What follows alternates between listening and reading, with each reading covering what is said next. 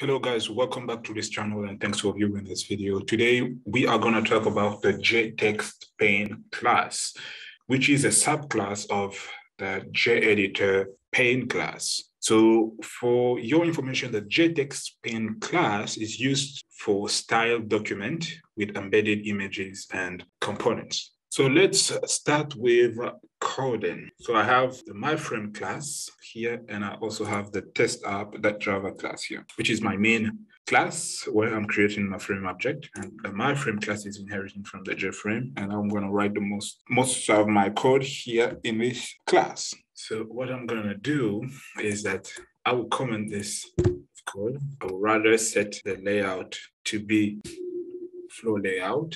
And I will say container, we'll call this pane, say this, that get content pane. So I'm going to use this pane to make sure that I'm getting access to the content pane. And after that, I can create my JTextPane object, new JTextPane, import the JTextPane, and after that, so I can call it TextPane here. So say TextPane. Now I have the TextPane instance. I can also create, I'm going to start by setting some attributes. So you know what I'm going to do? I'm going to say simple attribute set. I'll call it attribute here, assignment operator, new simple attribute set.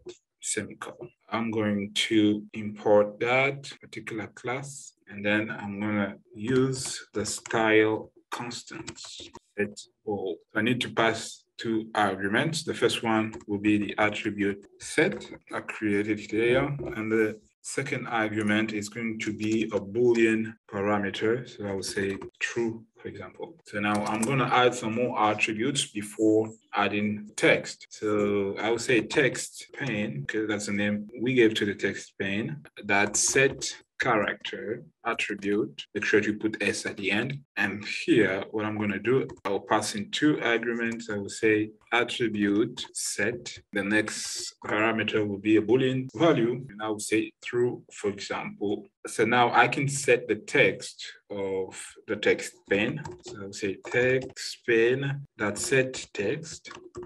And here I'll pass in a string. So I'll say hello world, like that. Okay, so that's it. I can do the same thing again. So I will add another attribute set here. That will be new simple attribute set. Then I can define the style constants again. So I'll say style constants, set italics. So I'll say set italic in the brackets. I will pass in attribute set, and then true. So just like what I did here. Okay, so these are some of the things I need to correct this. It's constant like this. So the next line of code I'm going to write is going to be document. So it's doc new. I can call it document. And then here I'll pass text pane that gets style document. Then import document class. So that the next line of code will be document that insert string, and I'll say document that length, open and close. No, this must be get length, this, and I will pass a string value here. You'll say RU, and then the third parameter would be the attribute set. Let me add an exception. So the next thing I will also add another attribute set, new simple attribute set.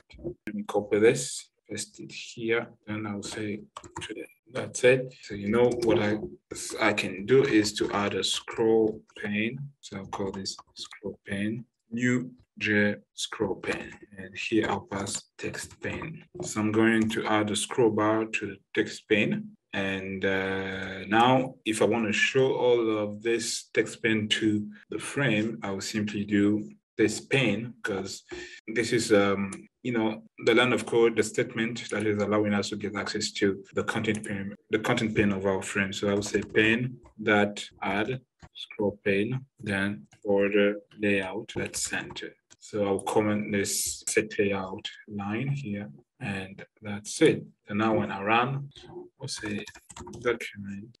So run with try catch.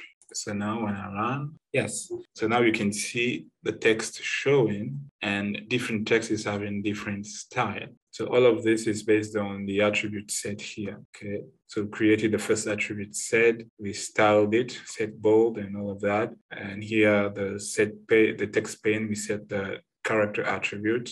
And we added the text, created another attribute set. We styled the constant to italic. So, and then here we added our U and all that. So that's why you can see when we run, our U here is actually in italic. We can also play around for example, if we want to add some more styling to that, what we would do is to simply write style constant that set foreground. So for set foreground actually is going to determine the color of the text. So here we say color that white, okay? So we can also work on the background color, this particular text like that. And here we'll say blue, for example.